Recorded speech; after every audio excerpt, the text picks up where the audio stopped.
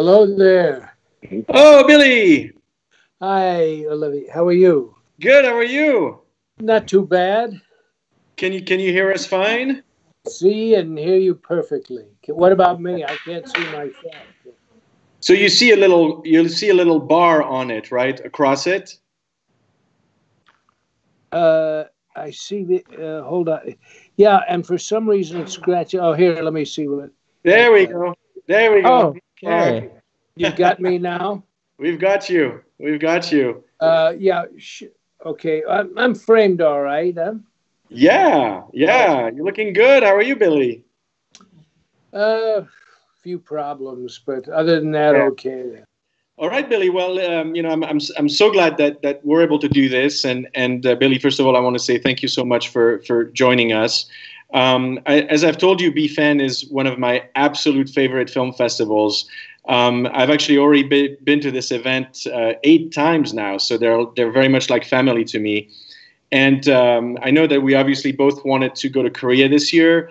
But since we're doing this remotely, I know that you're Korean fans. Perhaps maybe we can start by having you say hello to your fans in Korea. I'd like to say hello to everyone who watches this interview and this conversation, and give them all my very best wishes and my hope that I'll one day be able to visit you all there. It's always a privilege and a pleasure for me to speak with you. I feel like every time I learn so much about movies, about art, about life, every time we have a conversation. So I'm really looking forward to learning more today. And I want to give a little bit of background about our project, Leap of Faith. We met at the Sitges Film Festival back in 2017. And then a few months later, we started the interview process that, of course, led to Leap of Faith, which is it's a very special film to me.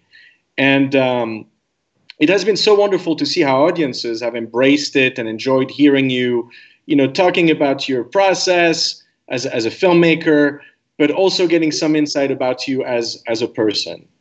And, for me, Leap of Faith quickly became more than a film about The Exorcist. It's very much a film about you and a film about, what life is about for you. And so I want to start by sort of throwing your very first words in the film back at you. The very first thing you say in the film is everything in life is about the mystery of faith or fate, and The Exorcist is about the mystery of faith. But yet, I think that fate also plays an important role in the narrative of The Exorcist, doesn't it? Yes. I mean, the entire process of William Peter Blatty coming on this subject as a young student at Georgetown University, and which, could never have been predicted. And then his 15 years of doing other things until he finally decided he'd like to write a book about the actual case that he read about in the Washington Post newspaper as an undergraduate at Georgetown. And then the fact that he wrote this book, nobody wanted to publish it. And finally, Bantam Books did. And then nobody wanted to make a film of it, except Warner Brothers finally said that they would do it. And then I wasn't the first choice to direct it. It was first offered to Stanley Kubrick, and then Arthur Penn and Mike Nichols, and they all turned it down. And then it came to me. And all of this was an accident of fate. Yeah. So you believe in fate, obviously. You're a believer in fate. Well, you have to be. I mean,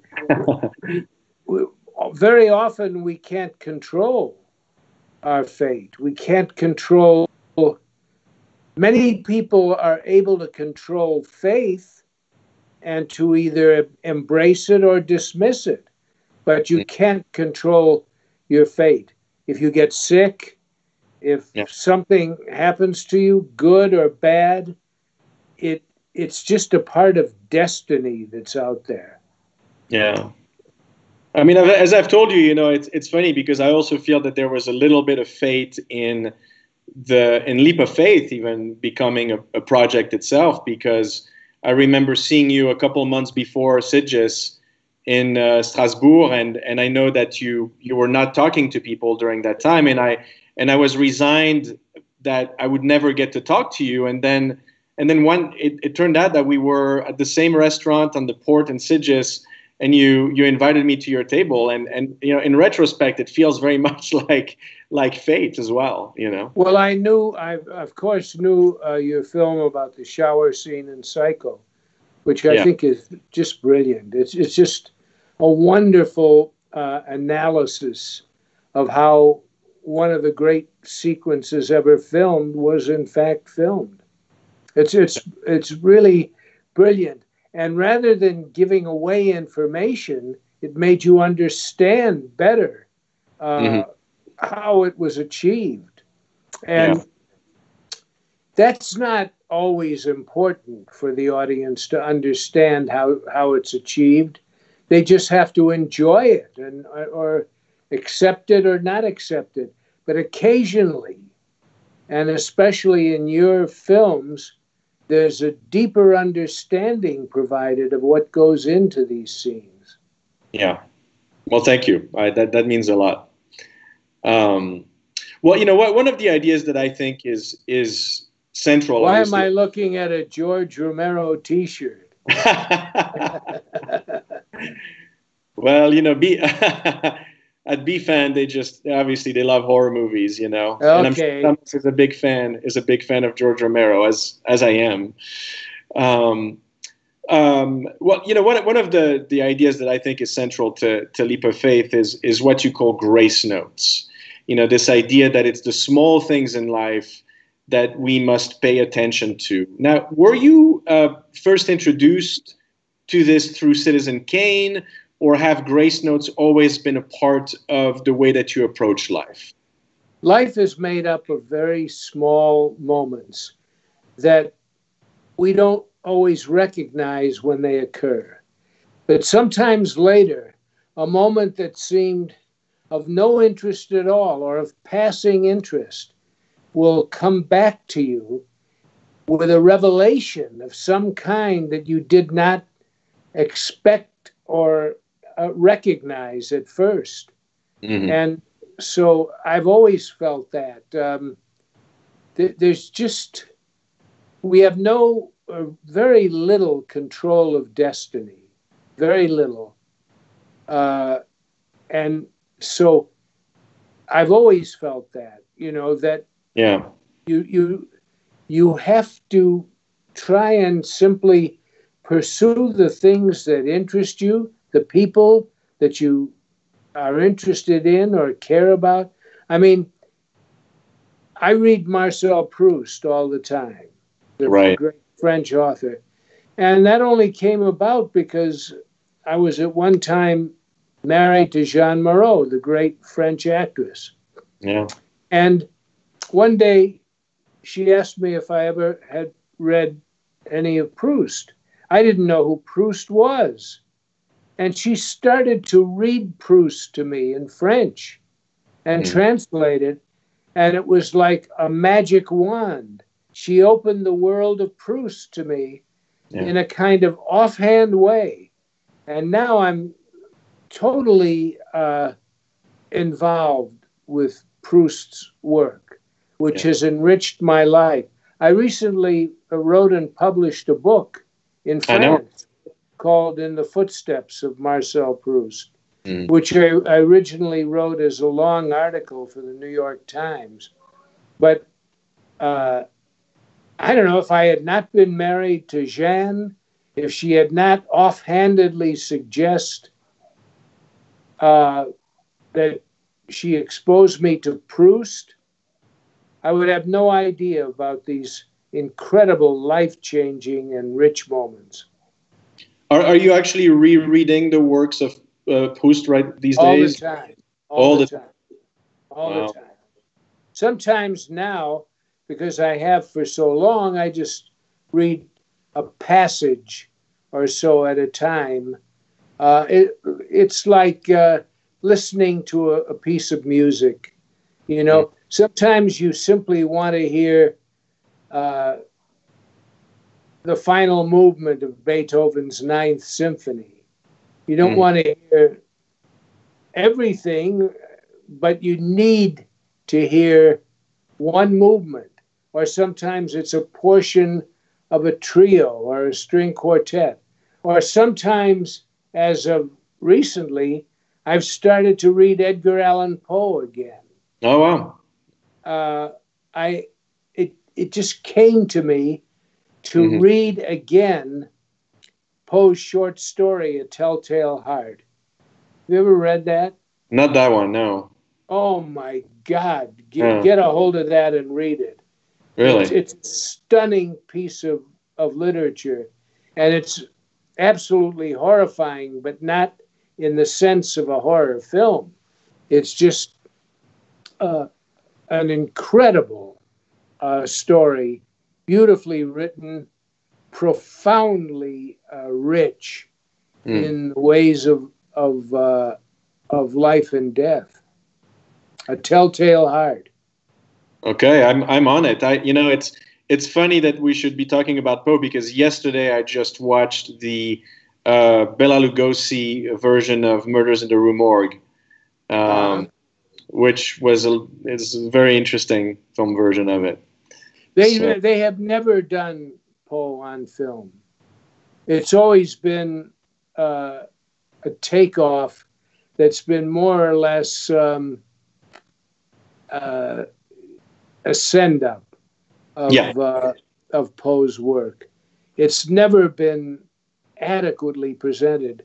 And if you read about Poe's tragic life, his work becomes even more moving.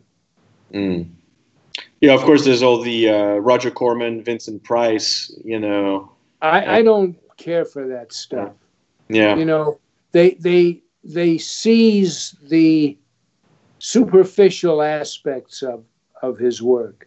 But The Telltale Heart, wow, is that great. I remember first learning about The Telltale Heart when I was a young man in Chicago. And they used to have stage shows, live shows, and then they'd show a movie at the Chicago Theater.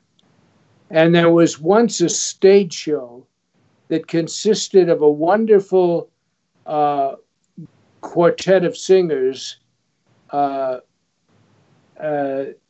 called the Four Aces, and they were giving a concert, and that was followed by Peter Lorre reciting from memory The Telltale Heart. Wow! In just a close-up, and I don't think any film I've ever seen or any story has moved me as much as Peter Lorre's telling of The Telltale Heart. You don't know if this probably has never been filmed, I'm assuming. No, right? No, they weren't filming anything in those days. This was in a time before television. Right. Wow, that's amazing. Well, going back to Grace Notes, obviously, without giving away Leap of Faith, I know that the Kyoto Zen Gardens is something that you're referred to as a Grace Note. But are there other moments in life, experiences that you've had, things that you've seen? Is there one in particular that jumps out that you would consider a Grace Note for you? No, there are just many. Yeah. There's so many moments that pass, and you don't often recognize them when they occur, and then sometime later they become important to you, and I think it's without reason, and without control. I don't summon these memories or reflections; they just occur. But it seems to me that what it's about fundamentally is this idea of paying attention, right? That if we pay attention in life, even especially to the little things, that's when those moments will happen, correct? Absolutely. Yes, like the fact that you and I were having lunch or something in the same restaurant, And we didn't know that. I didn't know you were there, but I was happy to meet you because I love your films. And it wasn't that I wasn't talking to people then. I just had such a busy schedule when this was going on, and very little time to stop for lunch or dinner. And then I understood that you were in the restaurant. I mean, or we might never have met. Yeah, I know. It's I mean, I certainly wasn't planning on making a film about The Exorcist, but I'm, it's still surreal to me to think about, growing up as a little boy in Switzerland. And as I've told you the story, my mom, growing up told me that she couldn't sleep for a week, watching The Exorcist. And I waited a long time until I could see it, because in my mind, it was always this film that I had to wait to watch, and then, of course, when I saw it, I was blown away by it. And I've been obviously a fan of your movies for a long time. So to find myself in the port of Sitges and to have this conversation that leads to this film, which went to Venice and Sundance, it's I think I'm still pinching myself about it, I have to say. It's very fun. One thing that we agreed upon right away in our interview process was that we were not going to talk about special effects. We were going to focus on art, on music, process, nuances. And you actually told me one thing that really struck me. You said that if you were to make The Exorcist today, you would tone down the special effects. No, I think what I said, or if I didn't say it, this is what I meant. I might, in fact, tone down the special effects, but that would not be faithful to the novel. All of the special effects in the film are indicated in the novel. And I wasn't making an original work. I was the vessel through which The Exorcist passed. William Peter Blatty created and wrote The Exorcist. And the incidents that he has in it are what I set out to film. Not my own version, but I probably would not have made the special effects as graphic as they are. Right. I might have put them more off stage, but would that be a good idea for the public? I don't know. I can't answer that really. So when after I met Father Amort, who was the Vatican exorcist, who, as you know, I did a documentary about Father Amort, which is on Netflix. It's been there, I think, over 3 years. And when I met Father Amort, who had been the Vatican exorcist for 31 years, he let me witness an exorcism. And seeing that and photographing it at this distance, at a very close distance, and seeing what this woman was going through, I might have done the special effects scenes more along those lines, as they are in the documentary that I've made. But I was out to make the novel, not to make my own version of the novel, but the novel. Yeah. And in fact, you rejected Blatty's original screenplay. Blatty wanted to change the novel. Blatty never thought any of that stuff could be filmed. He didn't think the Iraq sequence could be filmed. And everyone had told Blatty to cut the sequence in Iraq, except me. I mean, his publisher didn't want that. He didn't understand it. The studio, Warner Brothers, didn't understand the Iraq sequence or what it meant. But I felt it was the perfect setup for the film, the way to meet the man who had faced the devil in the past, who was an archaeologist, who was based on the famous Jesuit theologian Teilhard de Chardin. Yeah, and we'll circle back to the Iraq sequence. I do have a couple of questions for you about that, but going back to special effects, do you feel that movies today rely too much on special effects? Would you like to see a little bit less of them?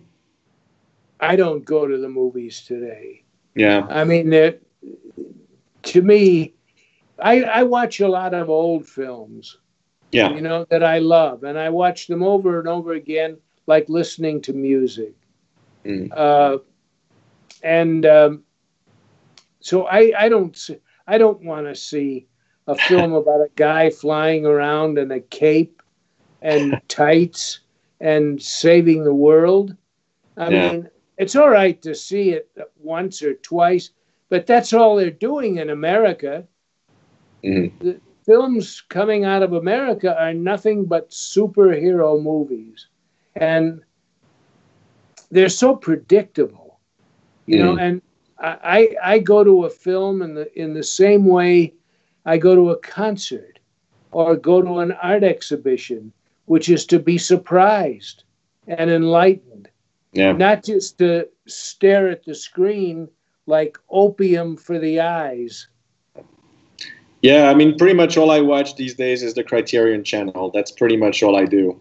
I feel like there's so much greatness to dig into. And of course, there are some great filmmakers today, but there's so much from the past that we can learn. And it's just this never-ending well of great movies, Well, I go to the past for not simply pleasure, but for, regaining touch with a masterpiece. Yeah. I'm not going to get a masterpiece out of the Avengers. No, I will agree with you on that. Now, are there certain films, because, of course, I know how much you love Citizen Kane in 2001 and or which we'll talk about in a second, but are there certain masterpieces from the past that you've been revisiting lately that you hadn't seen in a long time? Or? Well, I don't know that they're masterpieces, but my wife and I have recently been watching the films of Claude Lelouch. Oh, yeah. Who made films in the 1960s in France. They were very popular, and then he kind of fell out of favor. But he made some films that are just wonderful to watch. They're exhilarating. Last night we watched La Bonne Année, The Happy New Year, which is a wonderful film with an actor that I really love to see, Lino Ventura. Oh, he's great. Yeah. Yeah. And then we've seen And Now My Love by Lelouch and Live for Life. And these films were very popular in their day. Yeah. But they sort of fallen off. And in the same way that Godard has fallen out of favor completely, and yet his works, when they first appeared, they changed cinema. Oh, absolutely, yeah. And I think he's still making movies. It's incredible. I mean, he's in his 90s now. They're rather obscure. I doubt that they even get released. Yeah. So now, going back to The Exorcist, you said you wanted, obviously, to make The Exorcist in the most straightforward way possible. Are you generally more attracted to straightforward stories with no flashbacks and no red herrings?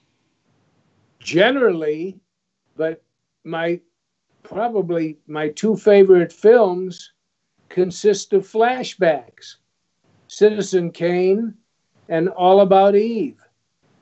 And those films are about flashbacks, but for the most part, I think it's cheating the audience, but not in the case, by withholding information for a later time that should have been given at an earlier time. But as a storytelling device, two of my favorite films that I just named use flashbacks throughout. It's interesting. Make a film with flashbacks. I wouldn't want to do it. I always feel it's like cheating the audience by withholding information from them. Mm-hmm. But yet, obviously, you don't feel that in Citizen Kane it's cheating the audience, right? No, that's the style of Citizen Kane. Yeah. A series of impressions by different people who knew this man, who recount their memories of him. And the film shows their memories. And the same of All About Eve, which is about how various people viewed this young woman who became a successful actress by, gaming people in her life and cheating them. And each one of them has a different story about her. And her story is told through flashbacks. And I think that's a film that works very well. And I love it. I watch it often. But I don't see too many films made in these days that can do that. Yeah, I was going to ask you about that because I also feel that, I don't know, it's interesting, thinking about films today. And again, I don't want to generalize because I think there's obviously some wonderful, wonderful films and filmmakers. But I feel like the art of the straightforward story well told seems to have been lost a little bit today. Yeah, I don't agree with me. I would agree. I think it's almost like this sense that I think there's a lot of filmmakers who want to keep sort of raising the stakes, right? And feel that they have to keep complicating the narrative to be one up on what's been done before, while in fact a clean story is always appreciated, I think, by audiences. Well, the new films that I will try to see recently are films from Asia, from various parts of Asia, where art often consists of one line. And, in a painting, one line and a couple of other less significant. Elegant simplicity is what I favor today. Not a scene being shot by 7 cameras and where the shot lasts on the screen for 5 seconds and then they feel they have to change the shot. Right. I couldn't do that today. But that is how most American films are made. Multiple cameras and a constant shifting of point of view. Now, of course, that runs completely contrary to what Hitchcock was doing, right? I mean, he was famously wanted to only use one camera on, so to not have options, essentially, right? Well, Hitchcock was a master filmmaker. He could envision a scene in his mind's eye and photograph it exactly as it became shown in theaters. Today, most of the American filmmakers that I'm familiar with have no idea how they want the film to look ultimately. They'll shoot everything, shoot from here, there, behind, in front, from down on the floor, and just keep changing the angle. And it's not about storytelling anymore. It's about angle shifting. And I think it's distracting. But it is a style that has influenced many other filmmakers around the world. For sure. Now, speaking of Hitchcock, in fact, when you very kindly invited me to your table in Sitges, the very first thing you said to me, you said you wanted to tell me some stories about Hitch, and you told me about your very first encounter with him. I think that's a story that would be fun for you to tell to people in Korea. Well, when I first went to Hollywood, I was, of course, very young, and I had made documentary films which were noticed by Hollywood producers and studios. And I was invited to come to Hollywood from Chicago, where I started making documentaries. And one of the first assignments I got was to direct the very last Alfred Hitchcock hour. By then, the Hitchcock hour had been on television for 20 years. It was called something else for 10 years, Alfred Hitchcock Presents. And then it was called the Alfred Hitchcock Hour. And the man who saw one of my documentaries was a man named Norman Lloyd, who was a very prominent actor who worked a lot for Hitchcock and for Orson Welles. And he was the producer of the Hitchcock Hour then. And he had seen a documentary I made, and through him I directed the first thing I ever did on a soundstage, which was the very last Alfred Hitchcock Hour with John Gavin, and who was in Psycho, of course. And later became a good friend of mine. He had to approve me for that assignment. But he was a really good man. And so you had 5 days to make a Hitchcock hour. And wow. One day, I think it was on a Thursday, Hitchcock came to the set. And he wasn't showing up on the set in those days. They were just using his name, and he would come in 1 day a week and read his introductions to all of these stories off a card. And he'd shoot maybe 5 or 6 of them at a time. But one day he came in on a Thursday, and Norman Lloyd, the producer, brought him over to meet with me. And of course I was stunned to meet this guy because I had never met him, but I had learned so much from his films. And I said, "Oh, I'm really honored to meet you, Mr. Hitchcock." And he looked at me and he said, "Mr. Friedkin, usually our directors wear ties." And I looked pretty much like I do now, without a tie, just a T-shirt and a jacket. And I thought he was kidding me. And I said, "Well, I guess I must have been in a hurry to come to the set this morning, and I guess I forgot my tie." Before I finished my sentence, he had left. He was out of there. He didn't say goodbye or anything else. 5 years went by before I saw him again. And it was at the Directors Guild Awards in Los Angeles. And I had just won the Directors Guild Award for The French Connection. Yeah. And sitting at a table just below the stage was Hitchcock and his family and his agents. And he was supposed to get the award and make a brief speech and then go off stage and do interviews with the press.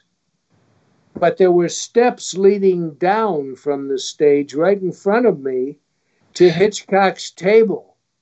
And I went down to Hitchcock's table, and I had a rented tuxedo and one of those clip-on bow ties that you clipped on. And I was carrying this enormous gold-plated award from the Directors Guild.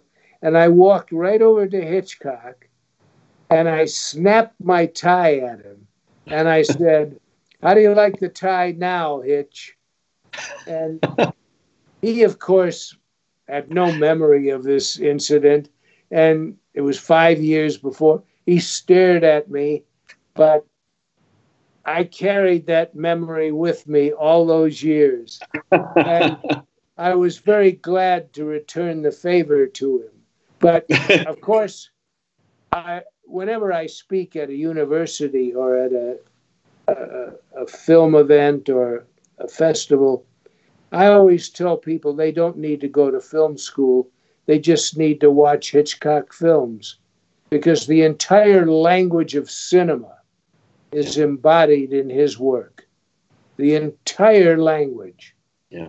And all you have to do is look at these films and you will learn how it's done. Now, you can't copy it. You can't do it as well, but it will give you much more than a clue of how it's done. Yeah. Yeah, I mean... that no film professor can do. No, you're obviously preaching to the choir. And, well, you know, another filmmaker that I know you admire that I would like to talk about is Carl Theodor Dreyer. I know he's been a big influence on you. And obviously we've talked about, and we talk about in Leap of Faith, you talk about Ord, which is spelled Ordette, which you told me was your only film influence on The Exorcist. But I'd love to hear... I'm sorry, go ahead. No, it's shot very simply. It's about literal resurrection. Yeah. And you believe it. It's not some Cecil B. DeMille or some aggrandized version of a religious experience. It shows the literal resurrection of a woman who is the matriarch of a family by a guy who's considered crazy in the film, the older brother. And he disappears from the family for a while, and then he comes back at this woman's funeral, and he raises her from the dead. And it's totally believable because it's done simply. And the director who did it, Carl Theodor Dreyer, believed so much in the possibility of literal resurrection that he filmed it with no tricks whatsoever. And that was a clue to me. That's how to do The Exorcist. Just, yeah. This is about demonic possession. Just show it. Just show what that possession is and what the priests do to try and relieve it. Mm-hmm. Or I might have done that film much more like the man you mentioned earlier, Roger Corman, you know, with a lot of tricks and scary visual effects. There are some visual effects in the film that are disturbing, but they are done simply and organically. And that's because I had seen Dreyer's films now, and especially Ord. But I'm very thankful, for example, that I saw Ord before I made The Exorcist. But I'm not thankful that I'm also thankful that I did not see Buster Keaton's films before I ever filmed a chase scene. Oh. And I've done several, because if I had seen Buster Keaton's films before I did a chase, I would never have attempted to do it, because they're unmatched. They're unmatchable. I mean, he did all this incredible stuff. Yeah. There's no special effects. And he created these ideas. He executed them and he starred in them. And he did miracles with film, mostly with his chase scenes that I could never approach. And now, I'd seen all the Keaton films much later, after having done 2 chase scenes that are rather highly regarded. I think Buster Keaton would have loved The French Connection. I'm not sure. He was so good. You know, in those days, they had no great technical expertise. In those days, everything they showed you, they had to do it. They couldn't do it with a computer. I know. It's like watching Safety Last, you know, is an incredible movie to watch. Also. Yeah. Oh, my God. all his films are just brilliant. And when people talk about the effect of The Chase and The French Connection or To Live and Die in L.A. and how good they think they are, they've never seen Buster Keaton chase. Now, you know, going back to Dreyer for a bit, I'd like to hear a little bit more about why you, as a filmmaker, why you admire him so much, and why maybe you feel like young filmmakers today should watch his films. They won't watch his films because of the very thing that he accomplishes that they don't do today, which is elegant simplicity.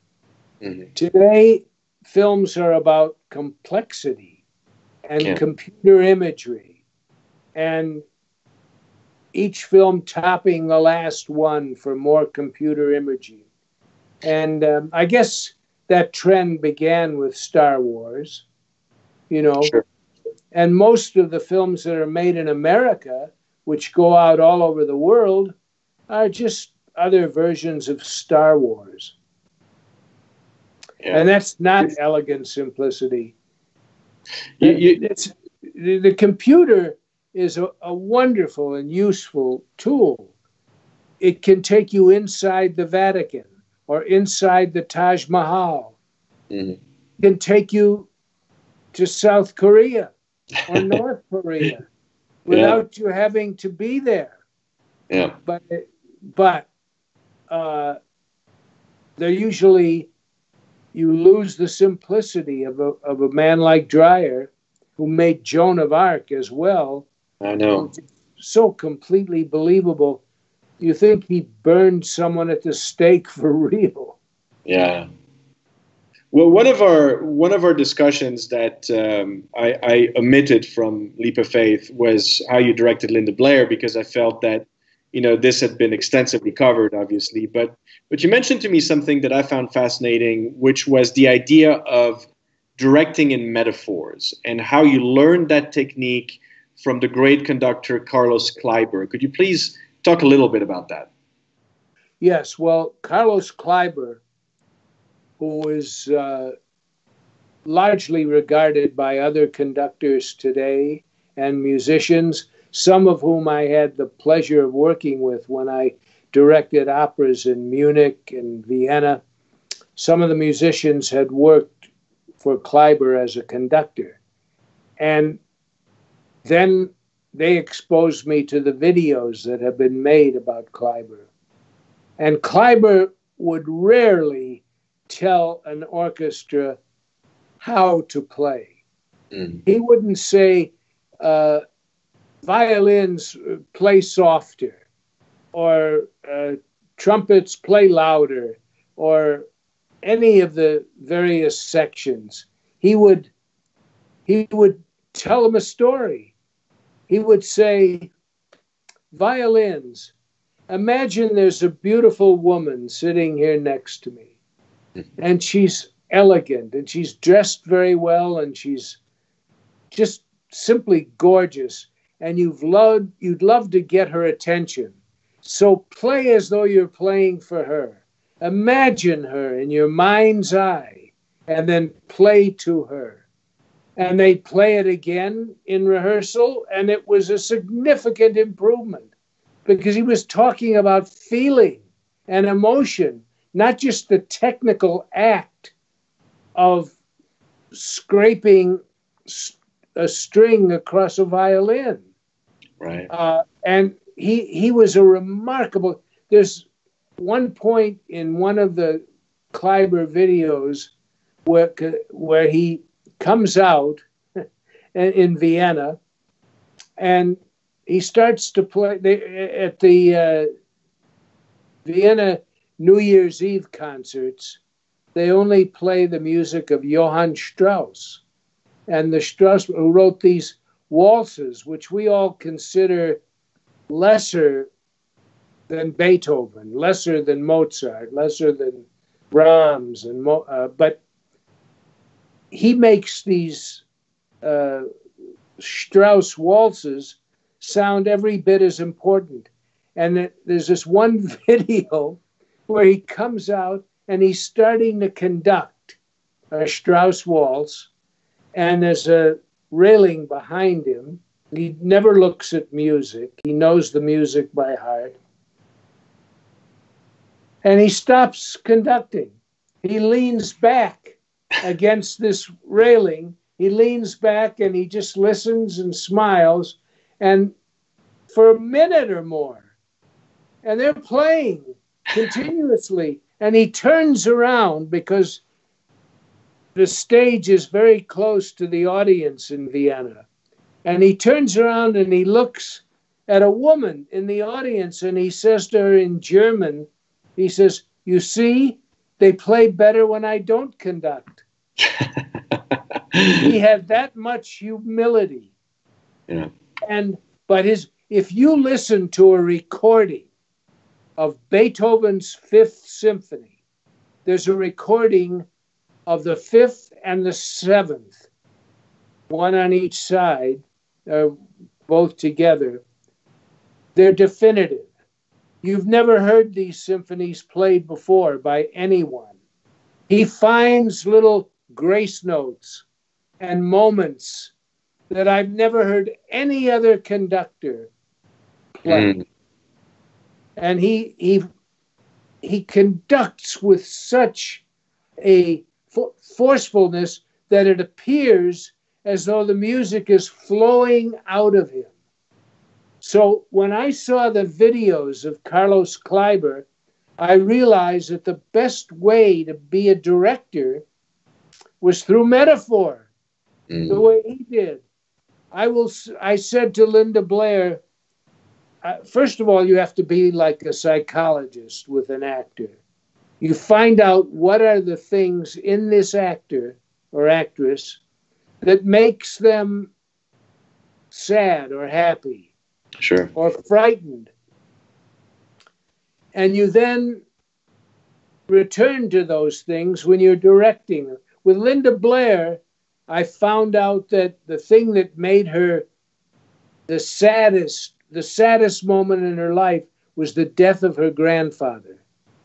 And whenever I needed her to express an extreme emotion, I would just go sit next to her and talk to her about her grandfather and his death. And then I'd put her into the scene and she would do it, and it would be perfect because, as you know, I don't like to do a lot of takes. I don't believe in a lot of takes. I believe in spontaneity. Yeah. I mean, I'm not directing Shakespeare. If I was directing films of Shakespeare's plays or some other great classic works, I probably would have to do more than one take. But the films that I make are about people out in the street. Was it different for you directing Pinter? Because obviously you had a relationship. Yeah, it was different. Yeah. Pinter was England's Shakespeare in the late 50s and 60s and then 70s. Yeah. Of course, he won the Nobel Prize in Literature after. But I worked with him early on in his career, and that's when I learned more than from anybody about how drama existed. Now, for my money, and we haven't really talked about this, but some of the most extraordinary performances that I think you've ever captured on film were in Bug for me. And I was curious to ask you, did you also direct Ashley Judd and Michael Shannon in metaphors, or did you have different techniques to direct? I was metaphor. Wow. I was never going to say do it faster or slower. Sure. And this extended to even, I don't say come in here, walk over there, then go over there and sit down. I let them find the scene. And then when it looks like, to me, like they've found it and they're not hiding from the camera, but they're going to be in the picture, then I approve it and I let them do it. And I try to impose as little direction as possible. The most important thing a director does is his casting. once you've chosen the story or the script, casting is the next most important thing. And if you cast it properly, and the thing I look for most in an actor is intelligence. If you've cast it well, you're going to be able to touch certain emotions in the actors that they're familiar with. It's interesting because, I remember reading the review from Roger Ebert where he said that Bug was the first movie that he'd ever seen where he felt worried about the actors. Right. And like, it's interesting that you're talking to me about casting, because I don't think that as great as these actors are, like, I don't think we had ever seen anything from Ashley Judd or Michael Shannon to that level. What gave you the confidence that they were capable of delivering on that level? I met them. Wow, yeah. And most of the people that I've cast, I'll meet them I never audition an actor. I'll never say, here, read this and let me hear how it sounds. I think that's ridiculous. When I cast Roy Scheider in The French Connection, he walked in the room and sat down, and it took me about 8 seconds or less to realize that he was the right guy for that part. And I told him, he said, do you want me to read something? I said, no, there's nothing to read. It's just a bunch of guys groaning and yelling and screaming. There's no literature here. It's all about behavior and how you look. And if you look the part, and guess what? You do. And so you've got the part. So this goes back in a way to you as, being an intuitive filmmaker, right? You work a lot on intuition. Totally, yeah. So I want to ask you a couple of questions about the Iraq prologue, and then I'm going to give you a few questions from the audience. The one thing I would say to aspiring filmmakers is, to pick up your last point, is trust your instinct. Yeah. Find your instinct, locate it, and trust it. Yep, I couldn't agree more. I feel, on my end that I always sort of go with stories that I can feel passionate about, and they sort of come to me. I've never had to sort of chase a story in a way. It becomes like something I just have to do, Mm-hmm, so, I understand. Hopefully that keeps going, Yes, indeed. So talking a little bit about the opening sequence in Iraq, which, as you know, I'm fascinated by, and in fact, if you recall, we spent the first day and a half of our series of interviews just talking about that prologue. And then, of course, you gave me your diary, or rather, I found it at the Margaret Herrick Library. And, you referred to that prologue as a tremendous risk to put into a film or a book. Why did you feel that this was a risk, and why did you feel that it was a risk worth taking? Well, all it did was set the mood. It had no real relation to the rest of the story. It introduced Father Marin, who was the priest who performed the exorcism. It introduced him as an archaeologist.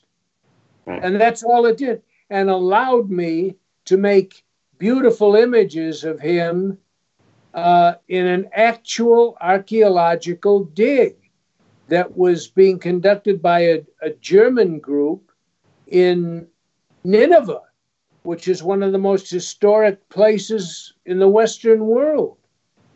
And I felt that the setting of the mood, the spiritual nature of the work he was doing, and his ultimate instinct that he was about to face the demon again, is all that takes place in that scene. It's a hint, and then it's gone for an hour and a half. And by the time he comes back to the house where the little girl is possessed, I'm sure people have forgotten who the hell this guy is. And as I told you at the beginning of this discussion, Alexander, his publisher didn't want him to include that, Right. or Warner Brothers. They didn't want me to film it. And no one wanted me to go to Iraq. I couldn't get insurance.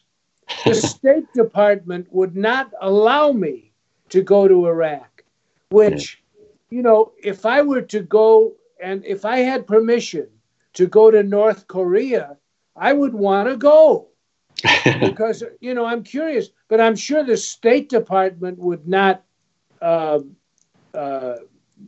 be behind it. Yeah. I'm sure I would not be able to get permission from the State Department.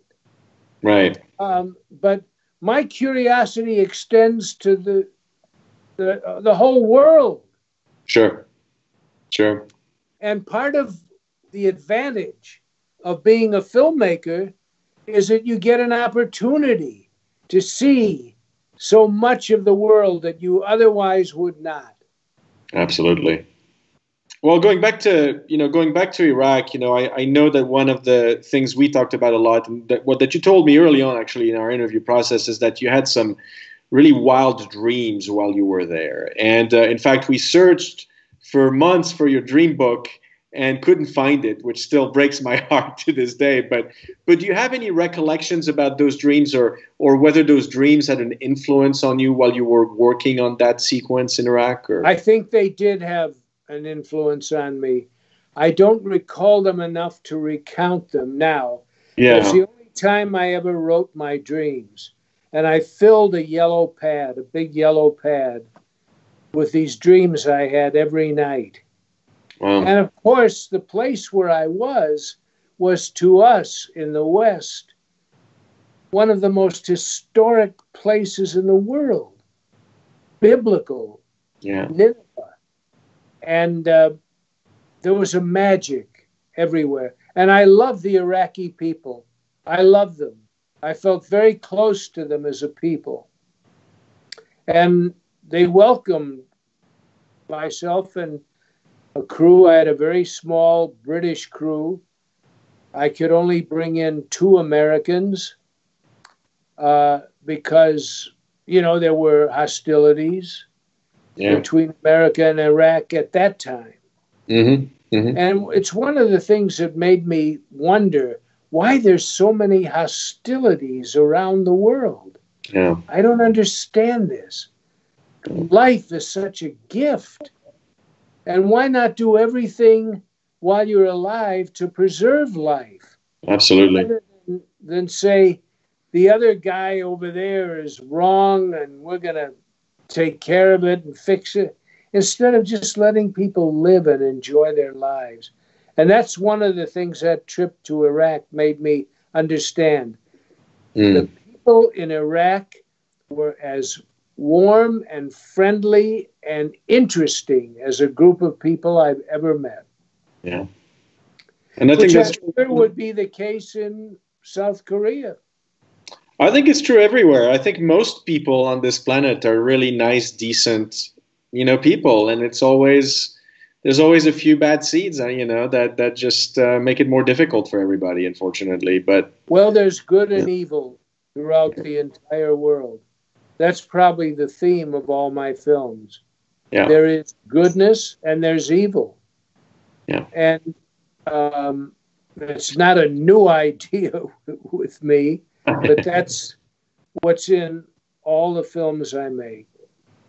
Yeah. And the mystery of faith. Yeah, and The Exorcist is a lot about goodness. It's a lot about love. I mean, it's really a film about love, if you think about it. Yes, we never set out to make a horror film. We knew it would be disturbing. We knew it would disturb a lot of people to witness what was happening to a child. But when you decide to depict evil, you can't just make evil, not a very nice guy. It's got to be evil for the goodness to be effective. Yeah. Well, one thing, of course, we talked a lot about while we were making Leap of Faith was art. And, we talked about a number of artists from Magritte to Caravaggio, Monet, Rembrandt, Vermeer, Ensor, and many others. Are there artists that we didn't discuss that you would consider influential on your work or in a specific film that you've made? Probably, but I think the ones you've named are the ones that come to mind. Those are the ones. Yeah. I'm sure there are others. What about Turner? Because I remember sending you a photo from Turner was amazing. Yeah. Turner invented Impressionism years before there was such a thing out of France. Turner, who was painting in England, invented Impressionism. Turner's works are inspiring and magnificent. Yeah. I went to see the Turner exhibit in London when we were actually at BFI London for Leap of Faith. Wow. And oh my goodness, it was mostly early works, but it was rooms and rooms and rooms of Turner paintings. It was really something. He did everything. He did completely realistic art and abstract art. Yeah. Equally effective. His use of color is probably unsurpassed. And light as well. I mean, light is incredible in his paintings. And now when you work with your cinematographer and you develop a style, because I know, of course, how much you are inspired by art, but do you typically bring up certain artists or paintings as a part of the discussion early in the process, or is that something that... At the very beginning, I'll either show the cinematographer books of the artist's work or take him to an exhibition that's going on. If I'm in New York, I'll take him to the Metropolitan Museum, and where there exists many portraits by Rembrandt and about 5 works by Vermeer, plus the Impressionists.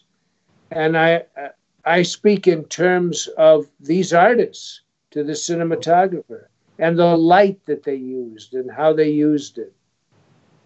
So you use those as a template in a way, or for certain scenes or certain shots. Almost everybody who makes a film where the photography, especially the portraiture, the close-ups of the people, are really exceptional, are just emulating Rembrandt's use of light. Right. Right, and we talk about that. One side. Yeah, and there's a whole segment on Rembrandt, of course, in Leap of Faith. So yeah. But the one thing that I find really so interesting also about you is that beyond classical music, beyond art, beyond opera, I know that you're also really into some surprising forms of popular art. I know that we've talked about and joked about The Room, about even Beavis and Butthead, right? So, so you're also, are you equally attracted to pop art, to certain kinds of pop art? Sure. I like hot dogs too. You guys know what a hot dog is? I don't just like a fancy meal, a French meal or a gourmet Italian meal or any other country's finest. I love a hot dog sandwich or a hamburger, and that's what Beavis and Butthead are. And the other example you gave, The Room. They're hot dogs. They're fast food. Yeah. Food is good sometimes. Street food. Street. Yeah. Street tacos. All that stuff is good. Yeah. Yeah. Everywhere. There's usually fast food places everywhere, and they may not be as healthy for you, but they sure are delicious. Well, I wish we could have gone to BIFAN because the food there is amazing. The food and the oh yeah, so good. I'll bet. Well, I envy you, Thomas, and I envy the people. I was hoping to come to the festival, but we're just completely unable to travel. Yeah. Well, let me now ask you a few questions. I've selected just a short list of questions from the audience. that have been coming from all over Korea. And so, so the first one is from Young Lin Fu, who says that you mentioned the film's lingering feeling of dread, but how did you want people to feel after watching The Exorcist? I wanted them to feel moved and elated. In other words, I wanted them to believe in the possibility that there is a conflict of good and evil in the world, and that good often triumphs. Not always, but often. And I believe that this is an internal struggle. And I wanted people to become aware of that struggle of good and evil. If there is such a thing as a devil that we find in terms of some of the dictators who have run various countries, if there is such a, if Hitler was the devil, then the allies who fought against Hitler were the angels, and they triumphed. Now, the next question is from Jin Yoon Kim, who says, looking back on The Exorcist almost 50 years later now, how do you feel about the impact that the film has had on cinema? And this is me inserting myself, although I know you don't think of it as a horror film, on the horror genre. I don't know that it's had much impact on the horror genre, because what we did with The Exorcist was we took the time to build up character and make the audience believe in the characters as normal human beings and in the world in which they were living at the time. The mother is an actress who's on location in Georgetown, and her daughter is with her. And I took a lot of time to set them up as characters before anything that could be considered supernatural takes place. But they don't do that today. They just whack you immediately with the supernatural before you've had a chance to accept the characters as real people. Yeah. Now, I know that one recent film that I think you've been pretty vocally impressed with was The Babadook, correct? I liked it very much. Yeah. Yeah, it's a very impressive film. I believed in the mother and the son. I believed in their reality. Have they seen that over there? Yeah, it actually played BIFAN a few years ago, and it's wonderful film. Wonderful film, yeah. Really scary, actually. So, okay, so the next question is from Sokyong Yang, who asks, how do you manage to keep interest in a project even if it takes several years to get it done? You have to be devoted to it. You don't think about how long it's going to take. What I think about is, how am I going to achieve what I set out to do? And I have not made many films. And they're not all good by any means. But I've worked as hard as I could on all of them to achieve what I was trying to create. And so every day, no matter how difficult the shooting was, I was elated that we got maybe 2 shots I could use.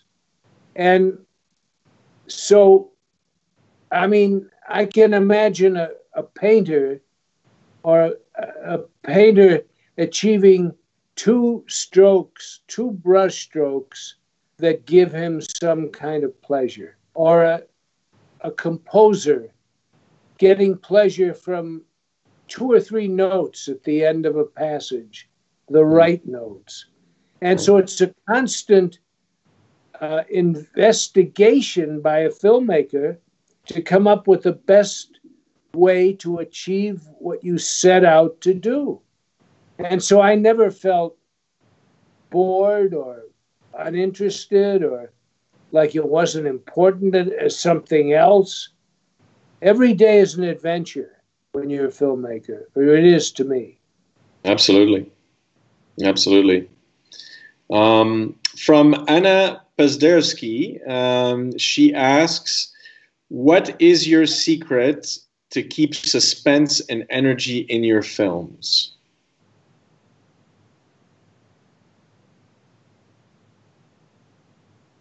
I think energy is very important, and I'm always talking to the actors and the crew about energy, because that's what you're drawing from. Yeah. And that's why they say that filmmaking is a young person's game. It's much easier to draw from a well of energy than, you know, come to the set and be tired and try to work up to it. So I draw from energy. The way to hold suspense was identified by Hitchcock better than I could, and that is, you let the audience in on the secret.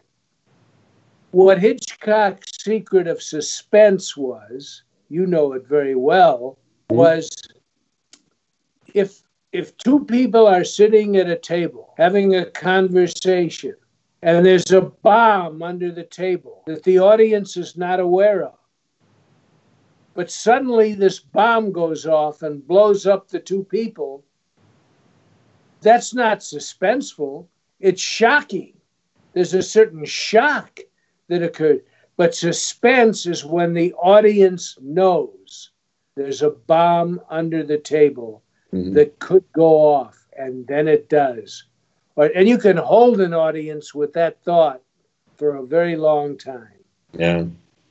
And in fact, you know, in Psycho, and what I think is so remarkable about the shower scene is that he does a little bit of both. There's the suspense when the door opens, right? When we see Mother, but it's also shock, and it's also surprise. It's sort of everything. There's so much going on in that scene. It's really incredible. Well, the audience knows there's possibly a killer there, but they don't know who it is. Right. And they don't know it's Mother. And then later they do. But most of the audience is unaware of the psychological impact of the guy becoming his own mother and killing through her. I think it's one of the greatest films ever made. Oh, absolutely. By far. Absolutely. And it's so simple. It's what I was talking about earlier. One or two little brushstrokes that say everything. I think it's Hitchcock's simplest film and most effective. Yeah, I still watch it, and I take great pleasure in it because it's so well made. Absolutely, yeah. Yeah, I don't know if I've told you, but I've been mulling a very different kind of film about the shower scene, but I feel that there's a lot more that I want to do around that, but not just yet. Yeah. I think you've done everything that can be done. Oh, I don't think so, but we'll get there, you know, not just yet. Okay, getting to the last three questions here. I've got one from Yohei Okada, who asks, how did your background in documentary filmmaking influence the way that you directed The Exorcist? From documentary, I got the idea that you have to encourage spontaneity. For a documentary, like when you interviewed me for your documentary, you wanted me not to read from a script, but to be spontaneous. And that's what I want from actors. So I don't make actors hit a mark. I don't make them walk to a mark on the floor. I don't rehearse them so that the performance is tired. I believe in encouraging spontaneity, and that's what I got from documentary. If you're doing a documentary, like we're doing this Q&A now, and the questions from some of the audience, I don't know what I'm going to say. I don't know the next word out of my mouth, but I know that I'm in the mood to express the truth and to do it spontaneously. I'm not reading from a text. I don't have a textbook that indicates the answers to any of these things. I'm speaking from my feelings. And that's what I encourage the actors to do. Once they've read the script and they know who they're playing and they know the nature of their character in relation to the other characters, then I want spontaneity. Yeah. And that comes from having made documentaries. If you're talking to somebody, and you ask them a question, you don't want to say, I'm not sure, I don't know. You encourage their energy and spontaneity. Yeah. That's what I tried to do with all my films. I think it's wonderful, by the way, what you were talking about earlier, the fact that you'd never audition actors, No. In a way you sort of tap into their energy, right? I mean, that's what it's about. You get a sense of their energy and what they're capable of. Well, their intelligence. And their intelligence, right, yeah. The most important thing about an actor, and Yeah. that's his or her intelligence. Do Yeah. I think that they really understand this role and their place in it? Right. If I don't, I can sense that in one meeting. Yeah. Okay, the next question is from Minami Goto, who asks, at what point in the making of a film does sound design become important to you? It's every bit as important as visual, and I work on them separately. I do the soundtracks, including the dialogue, completely separate from the making of the film. Because I grew up when we had dramatic radio in America, and you had incredible stories, especially suspense stories, on the radio, where you had to envision what was happening. You didn't see it on a screen. There was no screen. It was simply sound.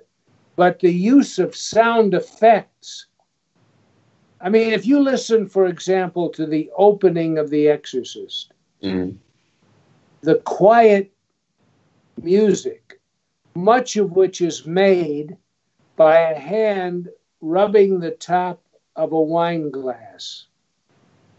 And then it segues into the music of Krzysztof Penderecki, the great composer who died recently. But that sound, that music, which is as important as what you're watching, was as important to me as what you were watching. So I go out and create the track completely.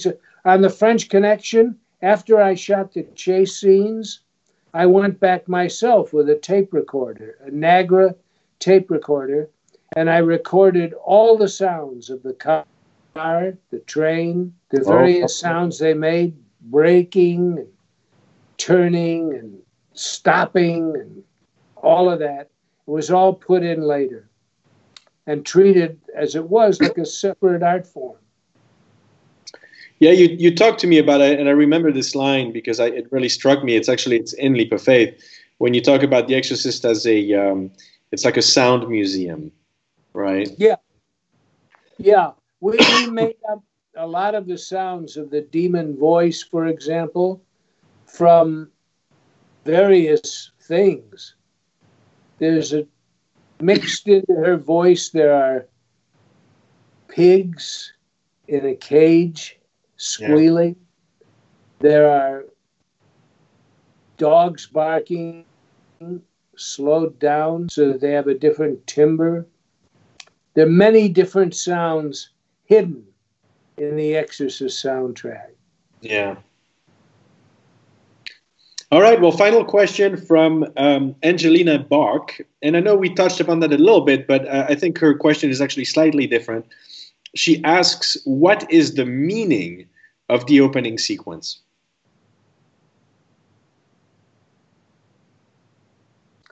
there's no separate meaning.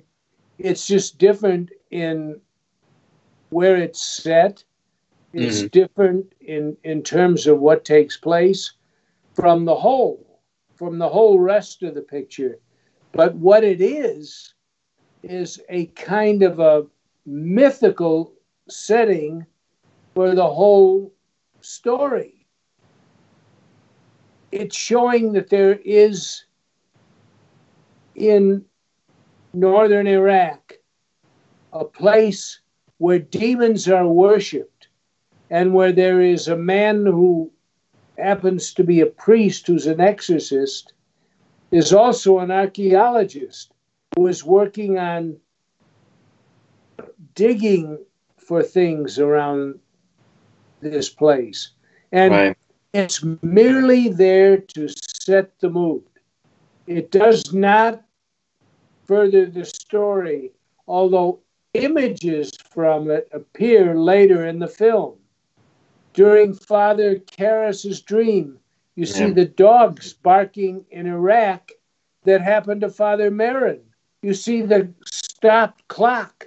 You see the St. Christopher medal floating through the air that he found in a hole at the base of a mountain.